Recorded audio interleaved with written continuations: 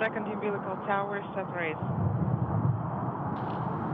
Engines have started and are now at the preliminary thrust level, throttling up. Engines at maximum thrust, liftoff. And liftoff. We have liftoff of Anne McClain to beat Saint-Jacques and Oleg Konenenko blasting through the Kazakh sky to the International Space Station. Copy.